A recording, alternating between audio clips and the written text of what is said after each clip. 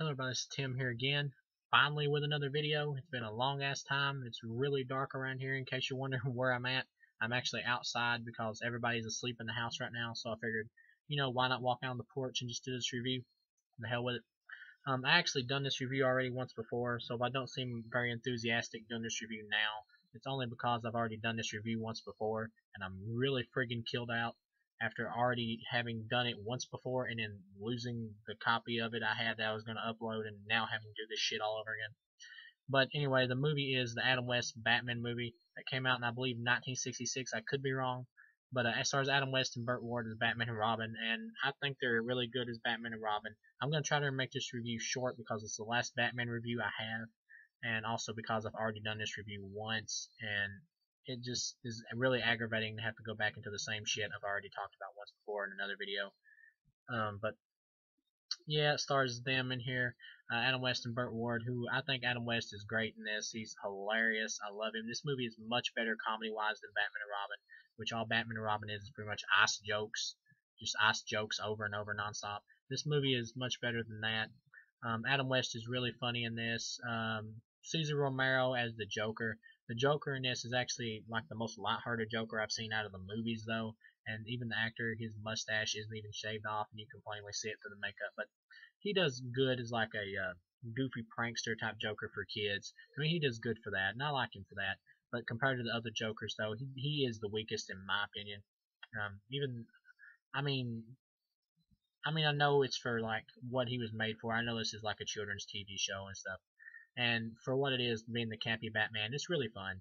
But just the Joker, though, I prefer the more brutal Jokers, in my opinion. But I still like the campy Jokers. But like for me, like campy Jokers, I like the Joker from Batman Brave and the Bold, the animated show. I think that campy Joker is better than this Cesar Romero version. But the Riddler, though, Frank Gorshin, I like him the best, though. I thought he did the best job, and I also really like I believe it's Burgess Meredith, I think is how you say his name. I think that's the actor's name who plays the Penguin. I like this Penguin as well. I like his look and everything. The woman that plays Catwoman, I believe it's Julia Newmar in this movie, and I believe it was actually, I think it's Julia Newmar in this movie. She's really hot.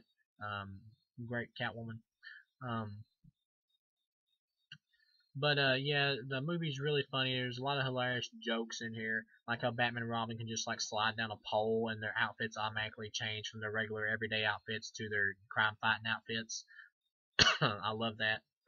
And how they have like an actual like phone where they can like, how they have a phone where they can like call straight to like the commissioner of the police, and he picks up like a red phone that's specifically reserved for calls from Batman and Robin. I love that. It's hilarious. Some stupid jokes in the movie though. Stuff that's really weakly done is like when Batman and Robin are like out in the middle of the ocean, and they're like there's like some super magnet they're attached to or whatever, and they can't get out from these torpedoes flying at them, and then the scene skips and you find out they got away because some porpoises or dolphins, or whatever, threw themselves in the way of the torpedoes. Stupid shit like that. That's kind of stupid. But everybody who's seen this movie remembers the greatest scene in this movie, in my opinion, which is the scene with the where Adam West is running around with that bomb. He's just wanting to throw it away and he can't get rid of it. And he's like looking down there in the water, and there's like a bunch of ducks, and he's like, some days you just can't get rid of a bomb. Bam, that's comedy gold right there. If Batman and Robin would have been this good, I still would have liked Batman and Robin. But as a campy comedy Batman movie. But as Batman and Robin is, the comedy in it is pure dog shit, and there's no seriousness in it, so the movie just winds up being like a total piece of horse crap.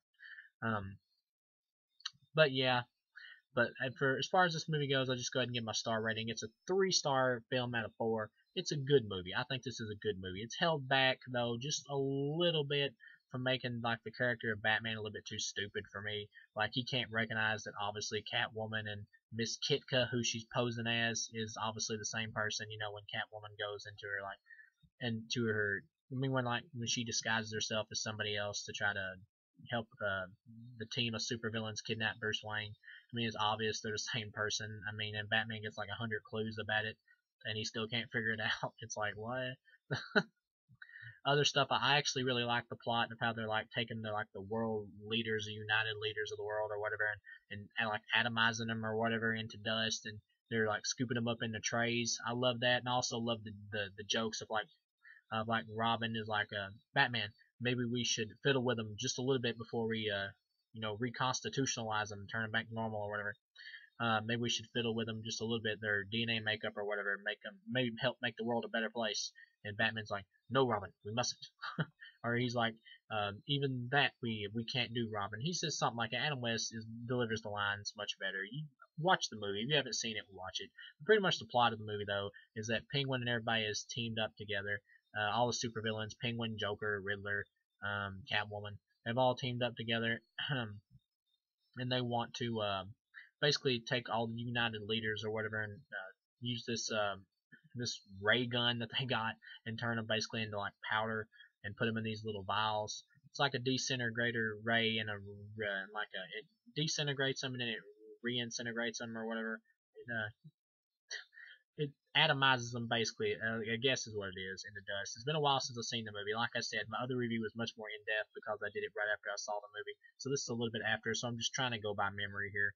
But the ray gun or whatever, it pretty much is like deconstitutionalizes them or whatever, or however you say it, just turns them into dust. And then I guess it sucks out like all the moisture from their bodies and just turns them into like powder.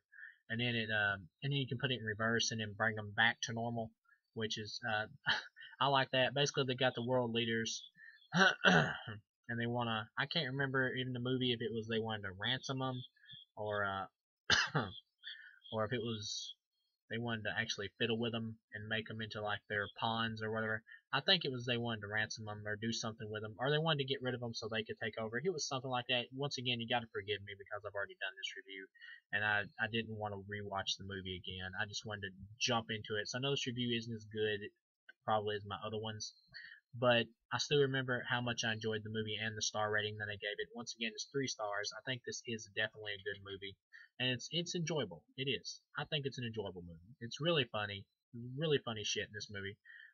Alfred, I think he's kind of useless in the movie. He doesn't really do much. The Batmobile, though, I think is complete badass. I love the Batmobile in this. I like the look of it. Yes, I actually like the look of this Batmobile better than the one from the Christopher Nolan movies. I do. But pretty much all in all, at the end, Batman and Robin save the day. They're fighting all the villains on top of this like submarine or whatever. And they're beating the shit out of all of them. And of course, every time Batman and Robin hits somebody, it pops up and says "pow." It's great stuff like that. It really makes you feel like you're in a comic book. I love that. For a kids' TV show, campy version of Batman, this is good. It is. It's good. For the campy version of Batman, this is a good movie and very enjoyable. And definitely better than Batman and Robin. I also think it's better than Batman Forever. And yeah, it's really worth checking out. So just to conclude my Batman franchise reviews, I love Batman. He's a great character. Also, just to put this out there, if you haven't seen some of the animated films that DC has done, their animated films, most of them are excellent, especially the Batman ones. Dark Knight Returns, 1 and 2, those are great. Those are wonderful. Even Flashpoint Paradox, which has like an alternate version of Batman where Batman is like Bruce Wayne's dad instead of Bruce Wayne. That's great. Batman Year One, I didn't really love too much because Batman was more like a side character in that, and all the good story kind of went to Commissioner Gordon. But I did like the movie, but just for Commissioner Gordon, really. But yeah, that's all great stuff. Batman's a great hero. I can't wait to see Batman versus Superman. See Batman kick Superman's ass. So that's who I'm rooting for is Batman. But I will say I am a big Superman fan too.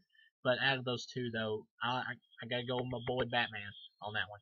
But yeah, and actually, I think Ben Affleck looks great in the previews of the Batman vs Superman movie. I think he looks like he's gonna do a good job playing Batman. At least Batman-wise, he's gonna do great in terms of that. I don't know about his Bruce Wayne yet. I haven't seen enough of him. But in terms of Batman, he looks jacked up and awesome. He definitely reminds me of a more comic bookish Arkham Asylum type Batman. Like a really darker, more broody version of Batman. Pretty much the Frank Miller version, but maybe not as like psychotic as that, but more in that vein. But yeah, I think he looks great, look wise and acting wise. He looks great. And the movie looks like it's gonna be much better than Man of Steel. Even though I didn't hate Man of Steel, but I will admit Man of Steel is just simply a popcorn film. Whereas Batman vs Superman looks like he'll still have that popcorn element to it, but it looks like it'll have a much better story and a more like evenly flowing plot. But or a more evenly flowing story, I mean. But yeah, it looks good. Batman vs Superman looks really good. So yeah, Once again, I'd rate Adam West Batman movie from 1966, I believe. Is it 66 or 67? Shit, it may have been 68. I don't know, but I'm pretty much betting my money on 66. But yeah, in terms of the Adam West Batman movie, I'd give it 3 stars. This is a good movie, and I do think any Batman fan should definitely check this movie out. I also like the TV series too. So yeah, um, I'll see you guys in my next review, which will probably be the film Unfriended, which I've seen recently. I wasn't sure what my next review was going to be because Wes Craven recently passed away not too long ago, and I really want to do a review for a lot of I want to do a lot of Wes Craven movie reviews because he's one of my favorite directors. But before I get into his stuff, though, I'll kind of want to wait on that a little bit because I'm going to try to do like every film the guy's done, or at least every film of his that I can personally, see or find on the web and everywhere else. But but yeah, just in terms of what my next review would be, though, it'll be Unfriended. But yeah, and for this one though, 3 stars, good movie, definitely check it out. I'll see you guys again with my review for Unfriended.